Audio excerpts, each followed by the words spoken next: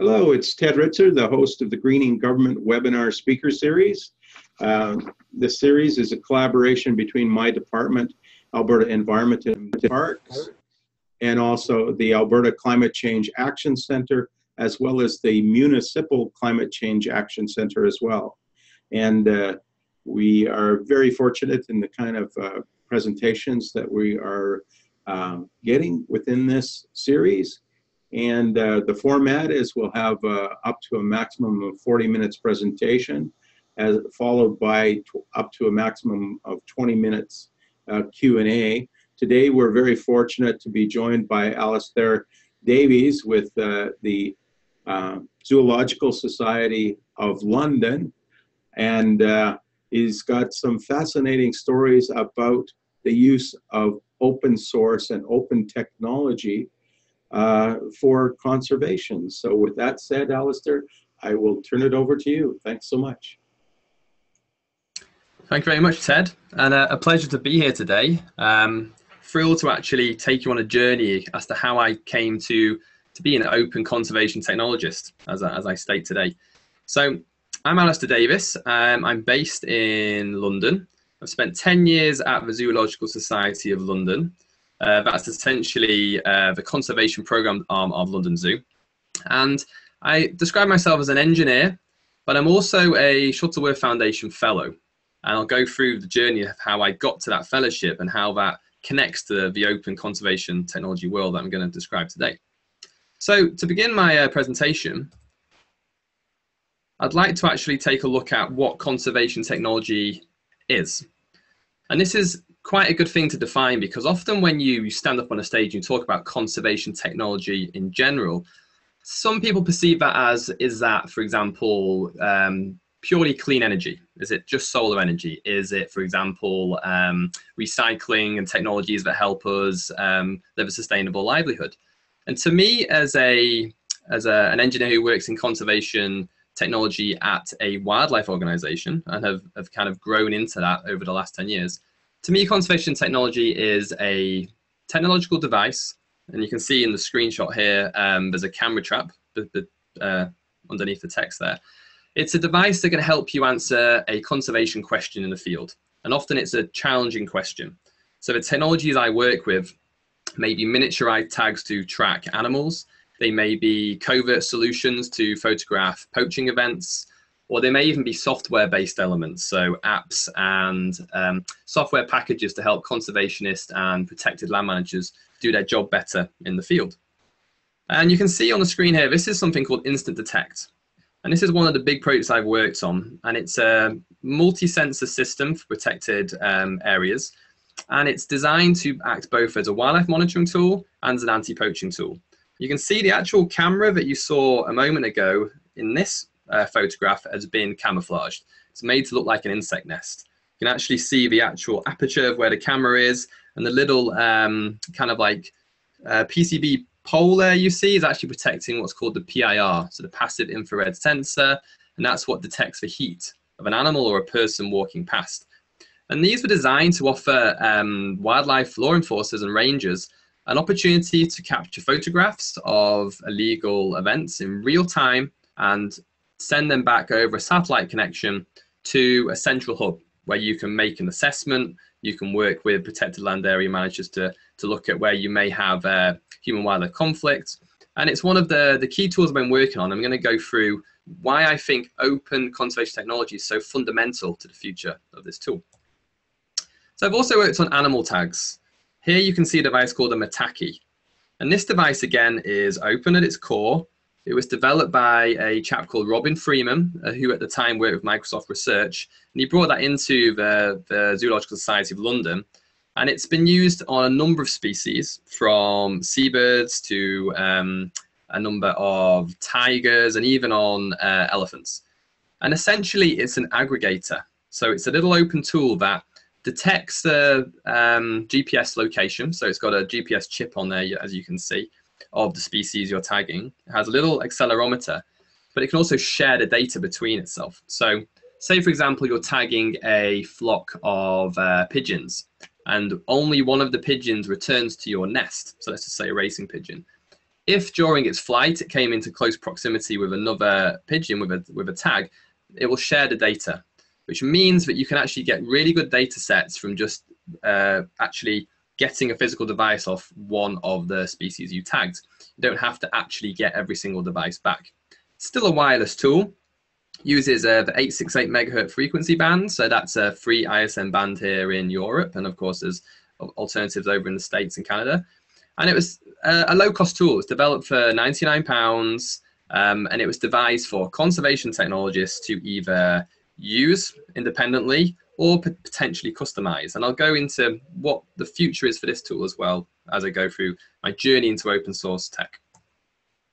And this is kind of like my my shining kind of example of what you can do with open source technology. And this has been dubbed the pit stop tag. It's a green sea turtle tag. You can see in the photo there, it's milled into an acrylic case using open source machines. The whole process was to design a cheap and affordable tag that would get you good spatial data. And this data then could be used to dramatically accelerate our understanding of marine protected areas. If you don't go down the open route and you want to buy a commercial sea turtle tag with a good GPS fast lock acquisition system, you're looking at $2,000 to $3,000 to get the one tag. The tag in the photo is $300. And the reason we could do that is because we used completely open source practices, open source designs, on-demand electrical printing. And to me, this is kind of a shining example of what you can do if you rethink your practice and you rethink how can we sense the world in a better way? How can we use technologies that are shareable and accessible, invite the community to get involved, share that expertise, which is always fundamentally expensive. To get an engineer at the top of their game to work on your initiative or your solution is fundamentally expensive. So how can we share resources and share our designs and our open source hardware and software packages to better what we want to actually do, achieve conservation success in the field? And of course, a few special sidelines. This is a microbial fuel cell. Essentially, it generates power from plants. So the bacterial process, if you were to put soil into this hole you can see in the photo, the bacterial process is captured via a process that was devised in Cambridge University by a chap called Paolo Bombelli. And I'm looking at how we can actually generate a few milliamps of power to charge Internet of Things sensors in the field indefinitely. So imagine the ability to deploy a device that simply wakes up and takes a measurement. So for climate change or any environmental monitoring, it'll be fantastic because you can source power over a long period of time, wake up and take an environmental measurement, and then go back to a deep sleep. But of course, to do that, you either need solar or a battery. Even with the advent of very low powered sensors, it's still not accessible into the 5 or 10 year mark without having to return to the device and change the power source or give it a renewable energy supply. If we can harness the power of plants and deploy sensors that can actually siphon off a small amount of energy from a living plant itself, you can imagine the actual opportunity we've got to do some really interesting sensor integration. So, why closed and why open? I always put this slide up in presentations to try and show the audience that we do have an option. So open source technology, especially in conservation tech, has been, I believe, really fundamentally important in showing what the community can achieve in the field if we do work together and we do bond and share our resources, our capability, and use innovative tools like GitHub and source versioning to say, you can share my code, you can access what I've done, and share alike licensing, GPL licensing has really brought that sense to the community that you're not going to lose your IP. You're going to benefit through the success that you see other people have used your knowledge and your effort to better the world. But why closed? Well, this is an issue that you probably find yourself. There's a risk I always find moving to open, and people in the conservation technology scene, especially the large organizations, often see that risk as potentially they're buying into something that isn't going to have the support. There isn't going to be someone at the end of a telephone if a device doesn't work. Or for example, if they invest in a device that's owned by the community, who do you call to fix a bug? If it's made by a single developer and that developer moves on, who's there to give it the sustainability it needs to continue into the future? And these kind of closed, I'd say, concerns often push a lot of large organizations into going down the easy route. It's easy to reach out to a smaller party or a commercial operator and say, I'm going to buy your device and I want a warranty and I want the safety net around that. And that's a real sell. It's, it's good for the closed world. And the open world, I think, really need to think about where's that service level provision? And that's something I'm trying to look at the moment. How can the open community solve that problem?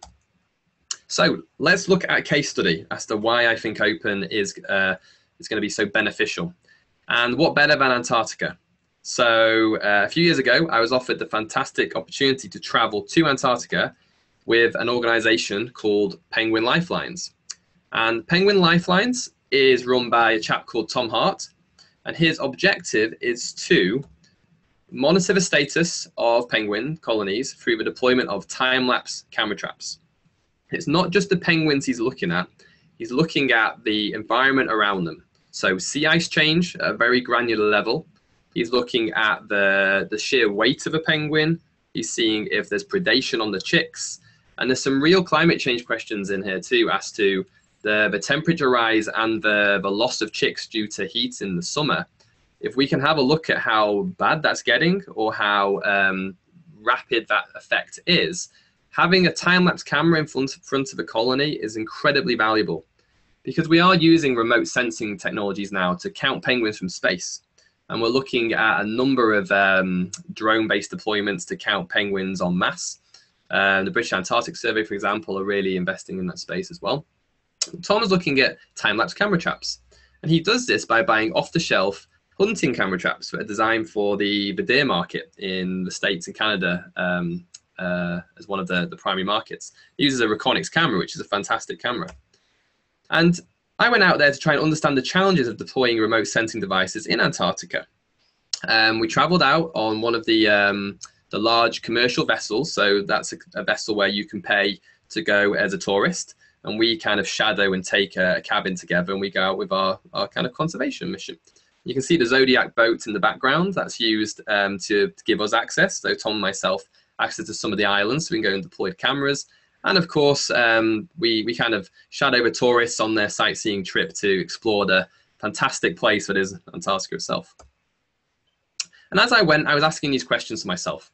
Could open source hardware and practices be used to craft our own enclosures, for example?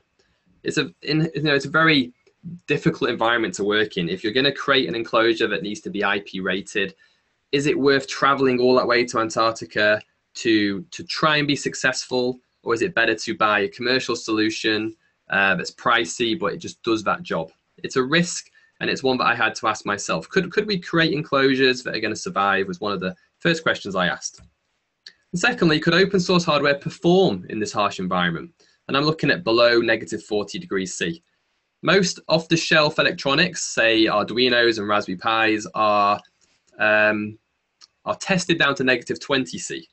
They usually go a lot higher because it's heat they're trying to be resistant against. But 40 is a different example. And in fact, Canada, I found some deployments in Canada a hell of a lot worse than Antarctica in the peninsula. You're looking at, in incredibly difficult environments, and electronics and cameras specifically freeze up, even the connectors to your enclosures as well. So is it worth investing in open solutions if we're going to use electronics that are printed on demand that may not have been through those stringent commercial tests and parameters? So it's another question I had to look at. And importantly, would the conservation technology community have the confidence to commit? Would they invest in open solutions that have been made by a number of people and deploy them in essentially difficult to get to remote locations, for example, Antarctica, that is costly to get to? Would that commitment be there? So to test this all out, we made something with a commercial organization in Cambridge. And this is it. This is our first prototype using an off-the-shelf milled enclosure. So this is an IP-rated enclosure. Inside that case, there's an Iridium modem on the left. There's a lithium polymer battery. That's the big blue battery you see up at the top. And you can see we've got a little IR array. So we've got a little kind of honeycomb grid of LEDs down at the bottom and 2 cameras. One's for daytime and one's for nighttime. The reason being, usually you have an IR cut filter, which is a mechanical screen that pops in front of the lens so you can take photos at night and the day. We wanted to minimize any kind of mechanical moving parts that could freeze up. So we built this essentially as cheap as possible using an XML MCU, and it was designed to do one job: take photographs and send them wirelessly via the Iridium network back to us here in London. And it achieved some attention. You may recognize 2 people in this photo here, but this is Prince William and Prince Charles over at ZSL holding the very camera trap that I took out to Antarctica and strapped to a pole in front of an Adelie penguin colony. And this was fantastic for the work we were doing at the time, because at this point in time, this wasn't open. This was still us using new practices, i.e. how could we use how could we use off-the-shelf enclosures and easily accessible boards, with this desire to start to look at, okay, could we introduce Arduinos, could we introduce Raspberry Pis? And yes, we could. So I'm going to show you a video now. And this video is a video that was produced for Google. And this came at the same time as I was over in Antarctica. And it was their Impact Award. And this is how we were selling the tool at the time. This is how we were a part of a competition to try and get £500,000 for our initiative to help wipe out poaching in Africa. And whilst I was out in Antarctica looking at this camera development, we made this video as an example of what we thought we could do to stamp out poaching in Africa. I'm going to play it for you to give you a good example. It's just a short 1-minute video.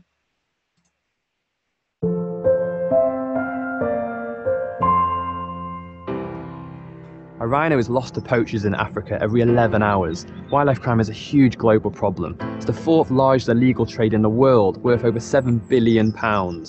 25,000 elephants were lost in Africa last year alone. This rapid increase in wildlife crime is having a major impact on local communities. Tourism's providing jobs, it's paying for education. They're desperate to stop people from coming to take their animals. The Zoological Society of London have developed Instant Wild, a tiny camera capable of sending photographs live from the wild by satellite to law enforcers and park rangers so they can spot criminal activity. They can see what the poachers are up to, and they can prevent crimes from happening. We're going to have sounds so we can triangulate gunshots, so we'll know when the gunshot has gone off so that we can respond immediately. With the Global Impact Award, the Zoological Society of London aims to reduce poaching by 50% in a section of East Africa over the next 2 years.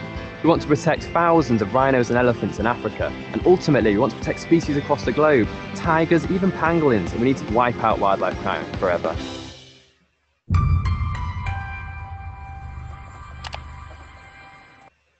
Okay, so that was a video that was produced, and you can see we talk about a tiny camera in that video. That's our kind of future vision of what we were going to get to. And that video was produced whilst I was in the field testing this hardware and software. And it was a real kind of captivating look at how far could we take this technology. And also, if we were going to get this tiny video and solve the problem, i.e. mass surveillance, we really needed to reduce cost, accessibility, and we needed to think about innovations we could take to actually deliver that project. And I can happily report that we won the £500,000. It was an absolutely fantastic moment, the day that happened, via the public vote. And we used that to advance the system. And going back to this photo here, you can see actually as the trip in Antarctica finished, you can see the actual Iridium antenna on the top there. And we were taking time-lapse photos. I came home with 3 important takeaways. Why open? Well, there were 3 things important to me. It was going to be able to reduce cost. We could fundamentally see that if we used open source technology and a new Arduino boards and open source hardware that we had access to and could get in a cost-effective manner, we could dramatically reduce the cost of a system compared to commercially developing it. And access was really important too. We could get a large number of units. We could get on-demand electrical PCB manufacturing. It was a thing now, and we could get the cost down by aggregating the need together. So a number of people buying to get the BOM cost down, and it was a thing. We could really do this. And value is value to the end user. If I could travel to Antarctica with a system that cost me 1/10 of what it used to cost me, but it gives me the same quality of data, that's really critical. And if it hits those real standards, so it's robust, it works well, it doesn't fail over time, and it, the enclosure retains the device inside, we had a winner. This is what it kind of looked like at the time. This is a Peli case here with a very large battery inside. That's just a normal gel cell battery. And here's the penguin colony in question. So you can see how close we were to deploying. Here's our setup. So very kind of, string, ad hoc. There's a rule in Antarctica, you can't take any man-made substances in and start cementing and gluing your infrastructure in place, which is a fantastic rule to have. So we actually use a chicken wire mesh net and rocks that we find locally on site to just weight the actual pole down. It means you can go and deploy the equipment, remove it, and there's no substance left. You're taking away all those physical objects that you brought in. And here's a little screen of the two cameras there, the ones that Prince William and Charles were holding in Antarctica doing their job, and they were sending photos back by the Iridium satellite network. So yes, it's possible. I left that fantastic realm on our planet, and if any of you ever get a chance to go, if you've been, you'll know how fantastic it is. But I came back with this feeling that we used some off-the-shelf enclosures and new electronics, and if we moved into this open space, we could really produce a fantastic device. And of course, technology has been in Antarctica. These are some radios I found whilst out there at the old post office, and some fantastic takeaways. There's some Cadbury's drinking chocolate that I took a photo of. I don't know how fresh that is, but amazing to see these expeditions of the past and us traveling with these new ways of monitoring the planet, and really, really fascinating to see. So moving on, back to that fantastic Google win and a second case study. Anti-poaching and surveillance in Africa. We've proven now that we could develop our own camera trap system, but we need to ruggedize it and produce something for the mass market. So we made this. This is Instant Detect. So the legacy system, the Antarctic system's on the left, and the production system milled into an aluminium case is on the right. And again, this still isn't open at this point in time. This was about getting a device out to solve a problem. And it was a fantastic way for us to get a really ruggedized system in the field, so made to military spec, and get that out to start answering questions as to, can we actually produce a system that can be used by a human being, so rangers with a really nice interface? Can it live up to the robustness of life in Africa, so the sheer heat, getting knocked around on the back of vehicles? And we got a number of these systems out into the field through that Google grant. And essentially, it's a multi-sensor alarm system for protected areas, but not just a multi-sensor alarm system, but a sensing system. So in terms of a sensing system, and in terms of answering questions both related to habitat change, climate change, the use of land, so habitat change in terms of charcoal loss at the fringe of parks is a real important use of the system. We started to look at how we could expand this into the big picture, and that included the three ultimate questions: long-range IoT networks, low power and low cost. The three takeaways are the holy grail that everyone's trying to achieve. How can you maximize that range, because we're looking at vast remote spaces? How can you produce a low power system, so minimal maintenance that runs for 12 months as a minimum? And of course, cost. If you're going to try and sense a large area and really get a good data set, you can't afford to buy a system if every single sensor is astronomically expensive. So how could this be achieved through adopting open principles, software and hardware practices?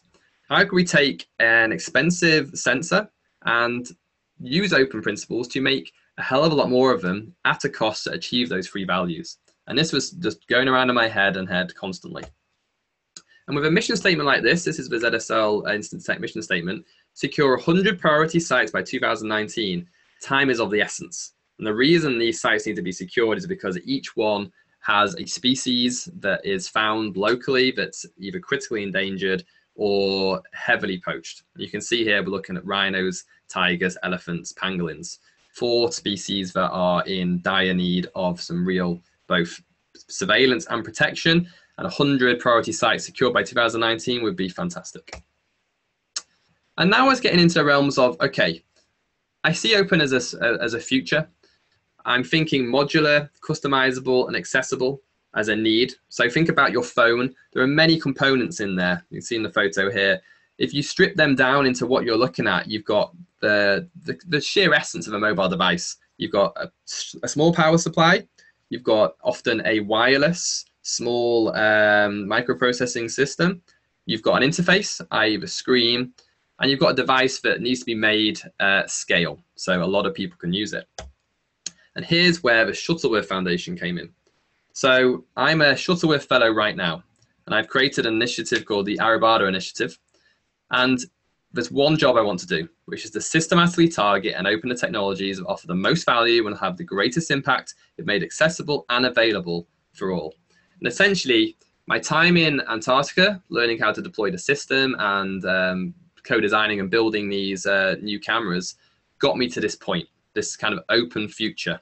I could see that if we weren't going to adopt an open methodology and I wasn't going to move into using open practices, I wasn't going to achieve conservation success in the field. And this led me to get really heavily involved in a program called SMART. And for park management, I think this is a fantastic tool for me to spend 10 minutes on now to share with you a prime example of what the conservation community can do. And these are the big organizations if they adopt open software and open hardware. So what is SMART? SMART is the spatial monitoring and reporting tool. And you may or may not have heard of it, but it's a tool for measuring and evaluating and improving the effectiveness of wildlife law enforcement patrols and site-based conservation activities. So essentially, it's a tool that is primarily used for law enforcement, but also can be used for land management, habitat change. You can use it to essentially even manage ingress into a park. So who's coming into a park, who's coming out. It's a very diverse tool, and it's a reporting tool at its heart, designed to show governments and decision makers what's going on in large protected areas. And it's a partnership, so it's not just one entity. This is a slightly old screen actually, so there's even more partners now, but you can see some big names in there. So WCS, WWF, ZSL, Pantheris, CITES, North Carolina Zoo, Peace Parks, Frankfurt Zoological Society. And these organizations came together to develop, and here's the takeaway, an open source tool. And that's why I originally got involved heavily in SMART, because this tool at its heart was designed as an open tool. So I knew fundamentally I was going to be able to work with it in a way I wanted to. I could develop new software. I could work with the partners, knowing that we're all going to share alike and pass on our efforts. And if I was going to work on an open source sensing platform, that could fundamentally fit into an open source tool, because I'm able to work in both elements, the hardware world and the software world. So I loved the fact when SMART was initialized, and I jumped right in and became a part of the technical council. And I actually lead the security council now in SMART to look at how we're going to secure both the IoT sensors that flood in and the use of the desktop tool. But essentially, it was developed to maintain, the partnership was developed to maintain the functionality of the software, develop protection standards, and as a partner outreach and coordination tool. So it looks like this. This is the hierarchy. There's a user council at the top. They look at standards, the intelligence, training, and planning. So they're the guys in the field using the tool that can feed back to the larger structure as a whole, and to the board and the steering committee. Then there's a technology council, and they sit behind the scenes, so I'm a part of the technology council. That looks at product management, testing. It develops the software as a whole, so the users' feedback as to what they want to change in the software, new features, bugs, issues, what they would like to see it do in the near future, and we look at those requirements and try and ensure that it's implemented into the software as a whole. And of course, importantly, a fundraising and marketing council. So you can see there, it's always fundamental to have a core asset, a budget you can rely on to keep the lights on. And each member in SMART pays a small contribution annually to make sure that happens. And of course, there's private investment and foundations that help the tool succeed and go on and do new things and grow. and of course a steering committee that looks at the whole architecture. So key benefits: Smart is free, which is fantastic. It's a free tool, you can download it right now, and it's an open source resource for the conservation community, which means that you can participate in the source code and the development of the tool, and it's got at its heart that fundamental, accessible, and future-proof heart that I really love from the start, and why I've been so involved in its progress. And of course, it's standardized. And standardized, as you all well know, is really important. If you want to prove that climate change, for example, is having an adverse effect in one area, but your data sets are different, or your sensor hardware is different, you need to calibrate, you need to standardize. And this tool tries to do that for conservation tech. Intelligence is fully integrated into protection activities. Planning, comprehensive planning and evaluation functions are available. It's a very powerful analysis and reporting engine, and it's adaptable to local contexts and languages, which I think is really important. To have a software tool that can be easily translated opens up doors. Because if you take a tool into a country that is trying to use the tool purely on the basis that only one person understands it, without getting a local context and a language in there and letting the real users, like the park rangers, understand and use it, is just slowing your progress down. And here's where Smart Connect comes in. And to me, Smart Connect is the future of how we're going to work together as a community. And I'm going to just go through how this works now, because it may be useful for you as a viewer to have a look at what Smart Connect's doing and think about how IoT networks that we're taking from smart cities, so a fantastic presentation recently about the sensor up, how can we incorporate that into the conservation realm? So all that great advancement in many, many sensors sending small packets of data and alerts and important events, how can we use that to better what we do in the field? And this is where Smart Connect comes in. So Smart essentially was a disconnected desktop. It was designed primarily at the beginning to run on a laptop with no internet connection. That's life in rural protected areas. There is no T3 internet line. Maybe you've got VSATs and satellite internet at best, or very poor GSM. It's designed as a disconnected desktop. But if you do have GSM, or you do have access to the internet, then Smart Connect can fundamentally improve your effectiveness. So data acquisition, how does it work? Well, there's a software and hardware angle. So in the field, Open Data Kit is used on phones and PDAs along with Cyber Tracker by the rangers to collect data. So that's photographs or GPS locations of where they may have seen a poaching event, where they've apprehended someone carrying some snares, for example. And of course, you've got a little bit of hardware in there. So radios and GPS tracking devices may be used as well. So this is all collected locally and fed into this desktop tool. Then you've got the consumer tools. So local people with mobile phones, they may be able to record or SMS in events they've seen to the rangers. Smartphones, of course, can be used for data logging. So the community, scouts and informants, they also feed into this desktop tool locally in the field. And sensors, this is where Instant Detect comes in. Camera traps, GPS-based tracking systems, ground sensors and UAVs, all those really important and useful tools. At the moment, that data is basically saved in the field or to a central hub, and it's fed into a desktop tool, which doesn't really make sense. Let's look at how Smart Desktop can leverage, for example, the Amazon Cloud and turn into a connected online device. So here's the layer right at the top, Smart Connect. Now what you're looking at is a connected tool with a centralized database. Headquarter staff can report, and it means that all of that data entry that floods into the desktop can now flow automatically into a greater system, so we can start to compare, because of course it's standardized. We can compare effort. We can look at how a ranger patrol that's been modified and been much more successful could be analyzed with an adjacent park. We can look at that in the cloud and run some real deep analysis on that. We can get those camera trap photos up into the cloud and start to look at, can we see, for example, even a poacher walking from one park to the next to the next. You can physically track that presence if you want to by using smart connected devices.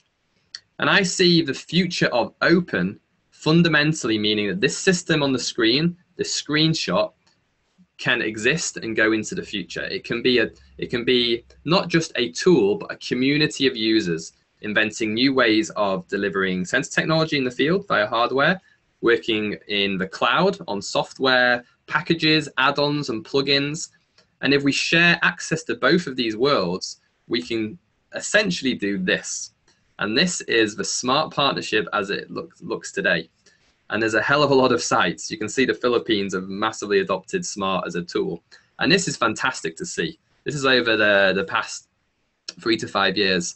And just to see the take-up of smart as a tool, so every single icon here is a protected area manager using smart with patrols and law enforcement efforts. And we're looking at 389 sites, 46 countries, 10 governments, and that's, you know, rising all the time. And what I think was fundamental to this is because it was freely available, it was an open tool, it had that really important large NGO base behind it, which took away that risk, because people knew if they used smart, they could fall back on their own staff, i.e. staff in-house from WCS, WWF, ZSL. You remember at the beginning of my presentation, that's always a risk with people. It had those takeaways. It had what it needed to do to be successful.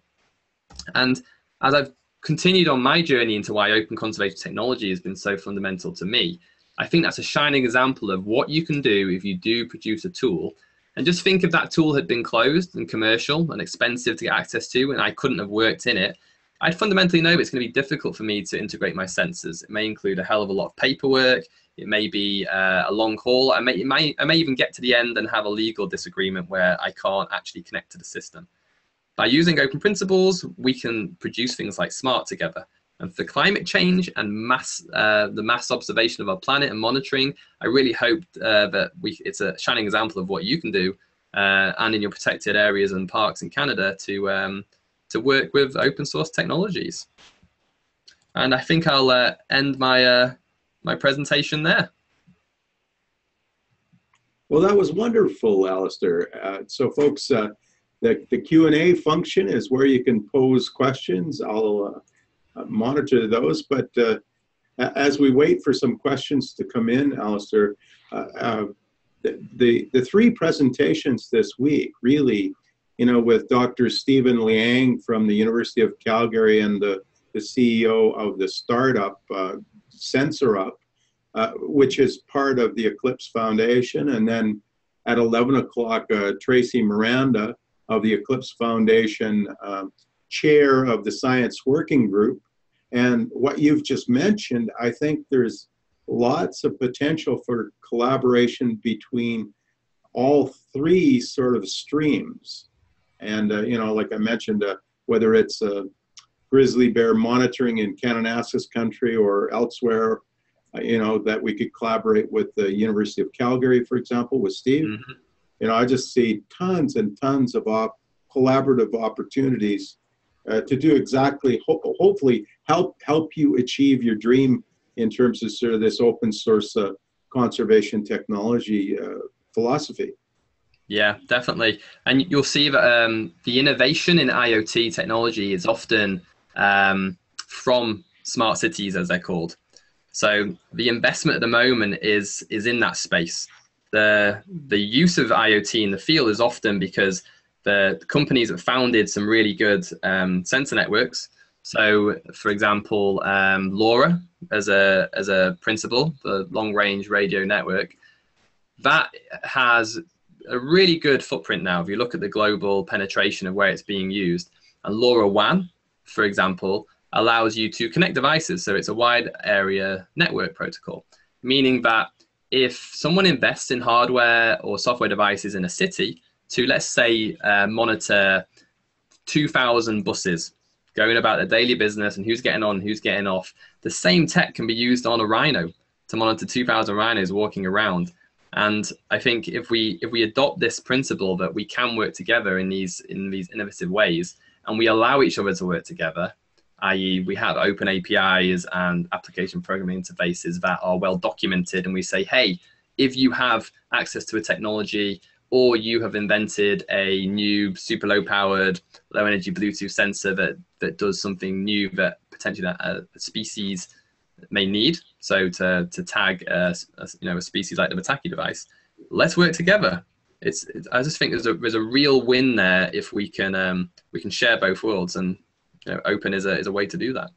Well, when I got Sri Alaprolu, who is the global lead for Internet of Things for Amazon AWS public sector, to present, the reason I got him to present was I had found that the city of Chicago, London, and Singapore had used Amazon AWS to share transit data.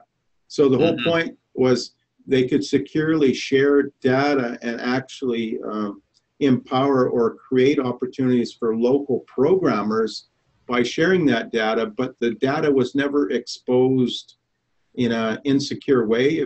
It was shared in a way that was secure, and it was always kind of like a read only, if that's the old philosophy of you can't change the data, right? Yeah. So I think there's tons of opportunities to, this combination of open source and cloud technology, which is kind of like the new way of doing things.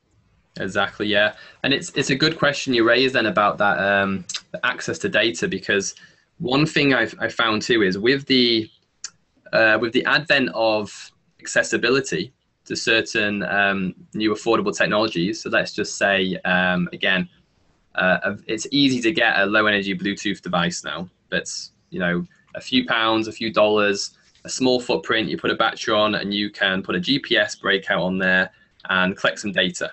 Now, if you were a hobbyist or an enthusiast who, wants to go and do something to better the planet and says, hey, I'm going to go and use that in my own back garden to go and tag mountain lions over in California.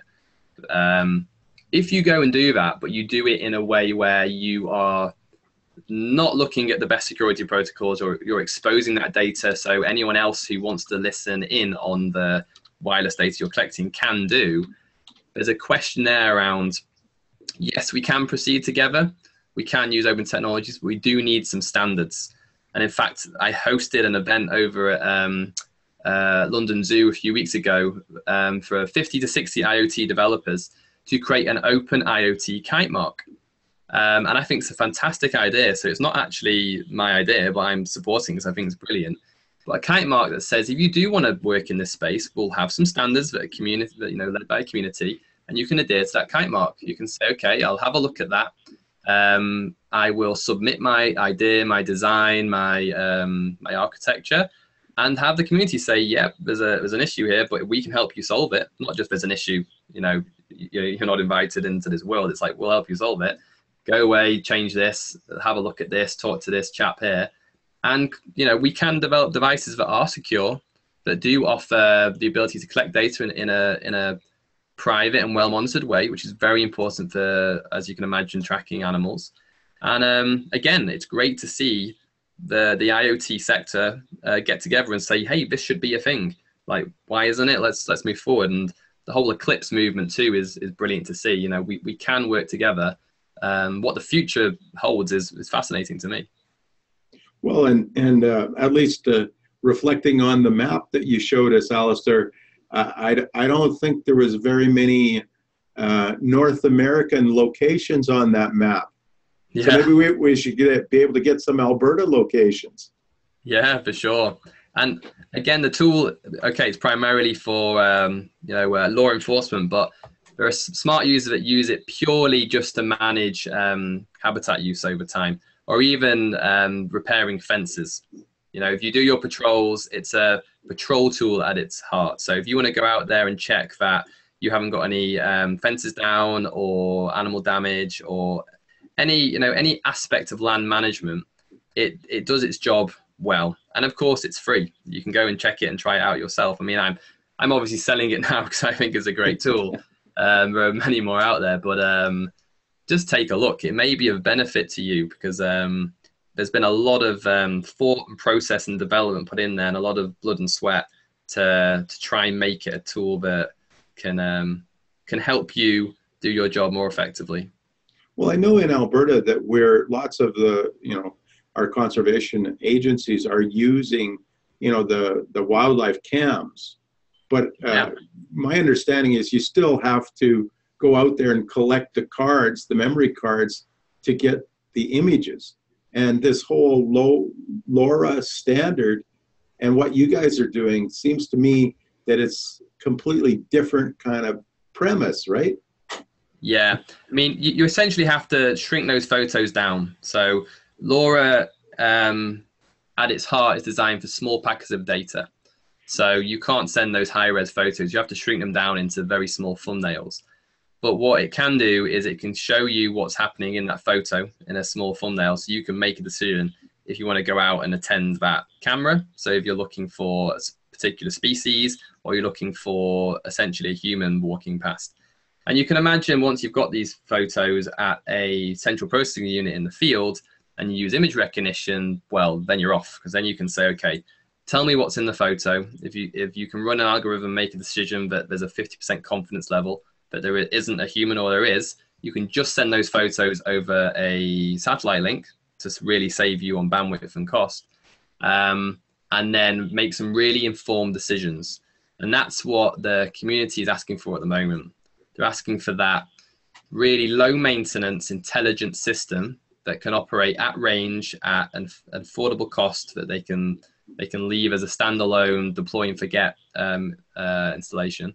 And that's what we're working to create at the moment. And my Shuttleworth Foundation work is all about accessibility and access to that world through open source technologies.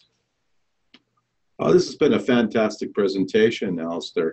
That's great. And so just for the folks that are listening, looks like we've got to just open this up. How might you compare the use of SMART versus or in conjunction with data sharing and management programs such as eMammal?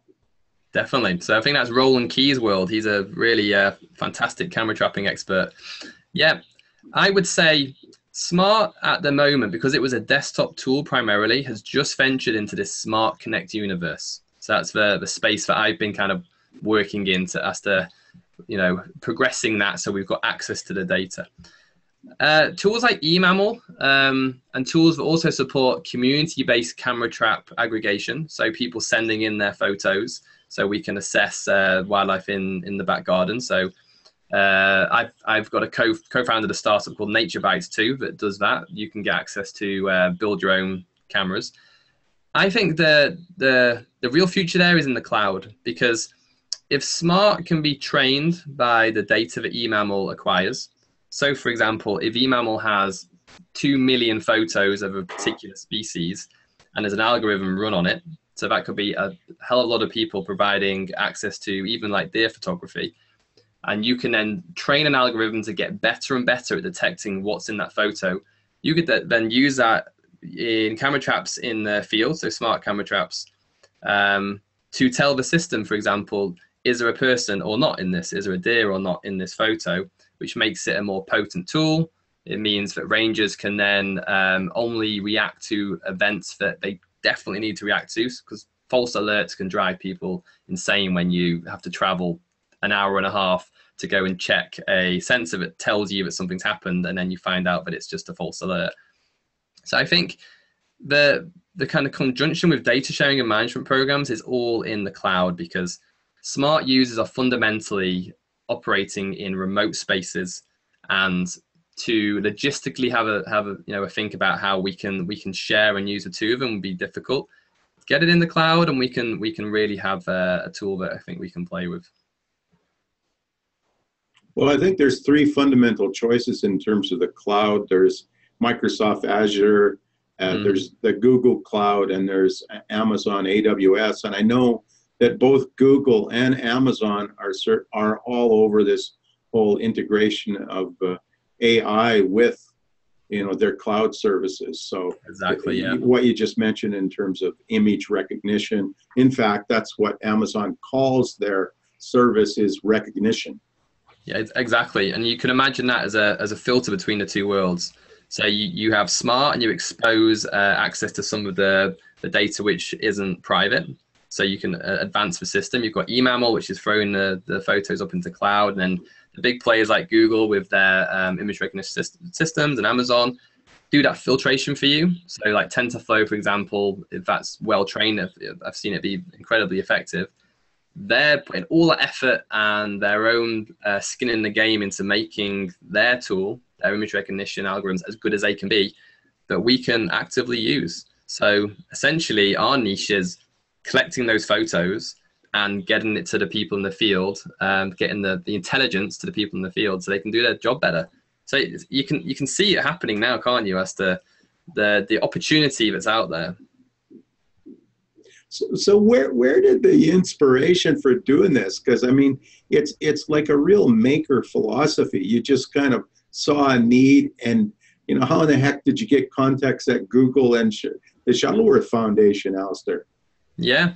So essentially, I've always been, I've been a maker at heart. So the Raspberry Pi Foundation and Mozilla. So Mozilla have something called MozFest, which is like their festival, where you can get together and kind of hack and make the web a better space.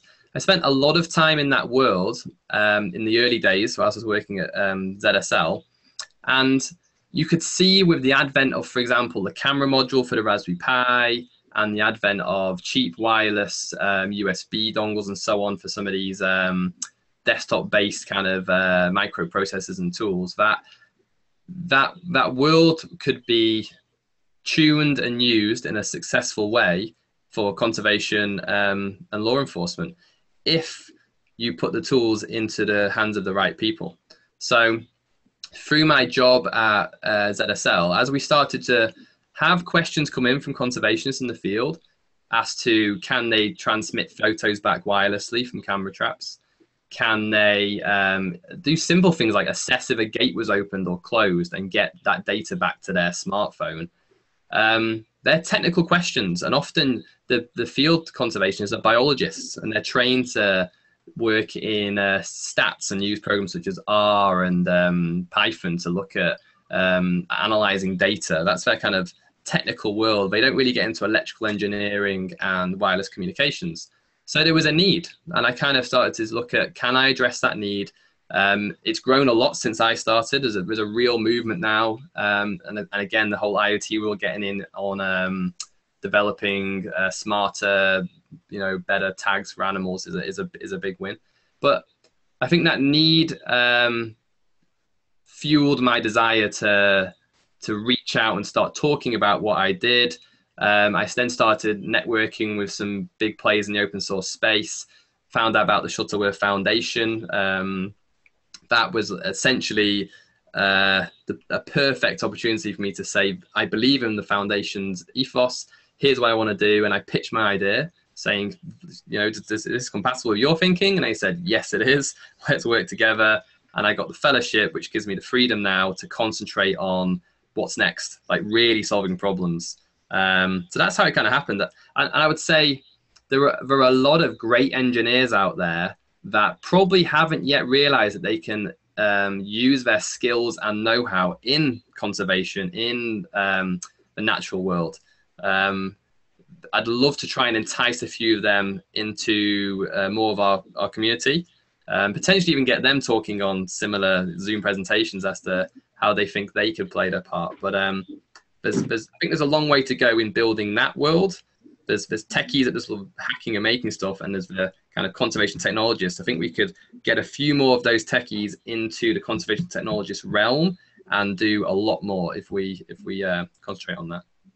So Alasdair, if any of our participants wanted to kind of scheme ahead with some collaboration with you in your organization, how would they go about approaching you?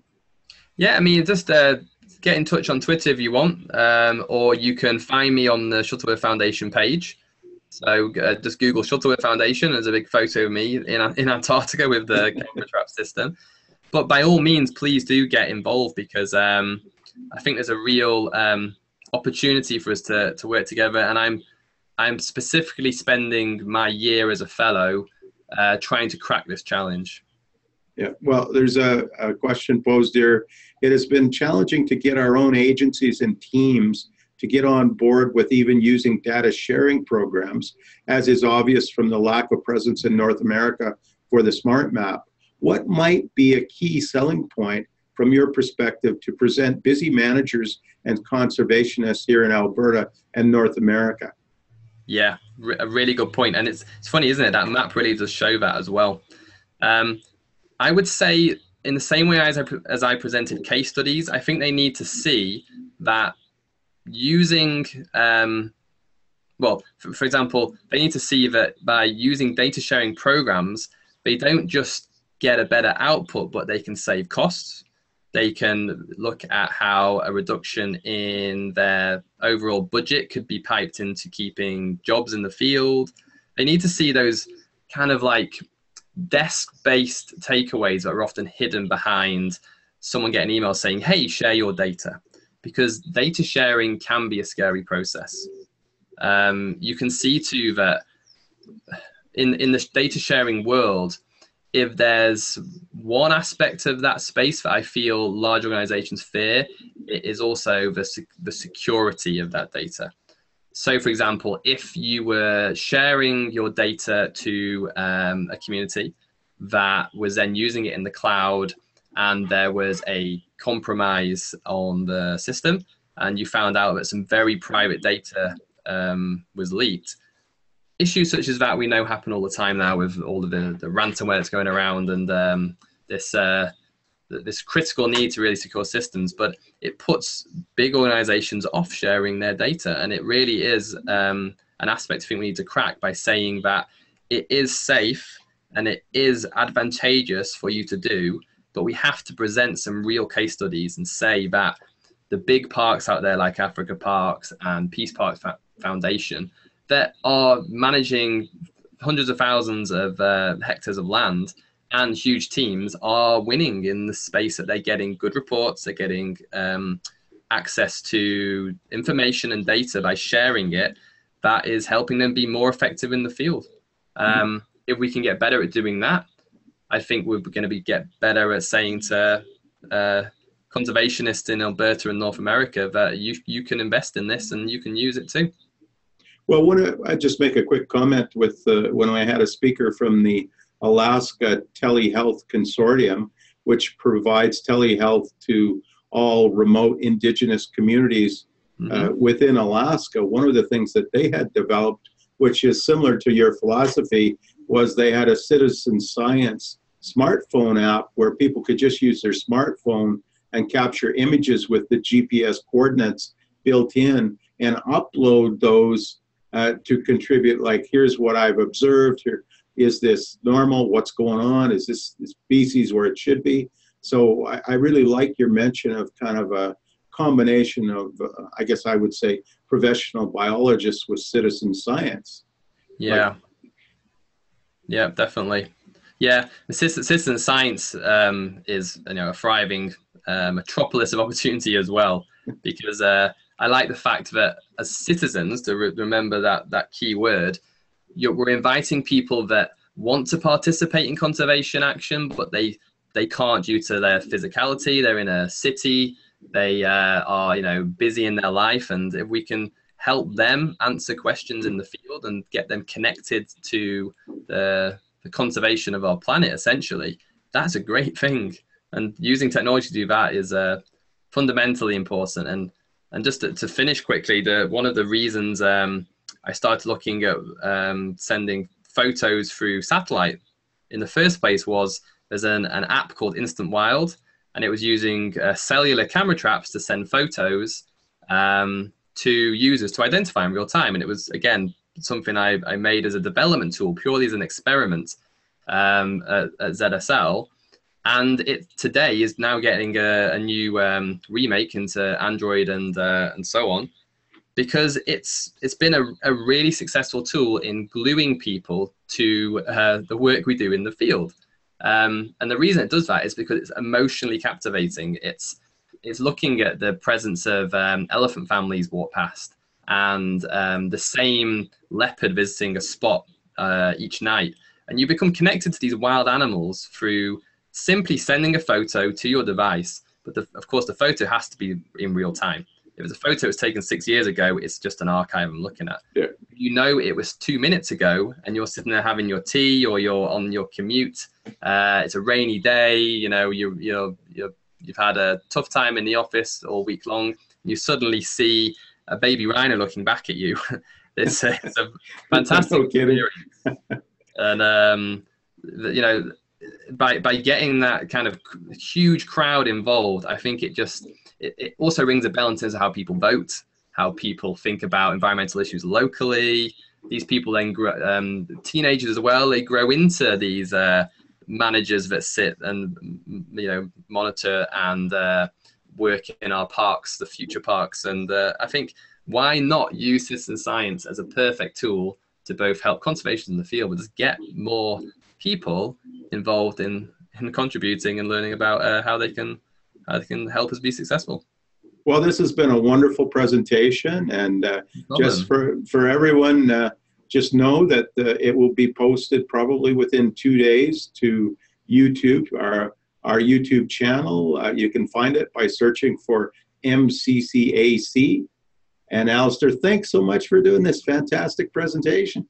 No problem. A pleasure. And any questions, just get in touch. And I'd be, you know, happy to help, because it's just been a pleasure to also talk to you today, and you know, keep up all the good work. Absolutely. Thanks so much for doing this. Thank you very much. Okay, take care. Bye. Bye now.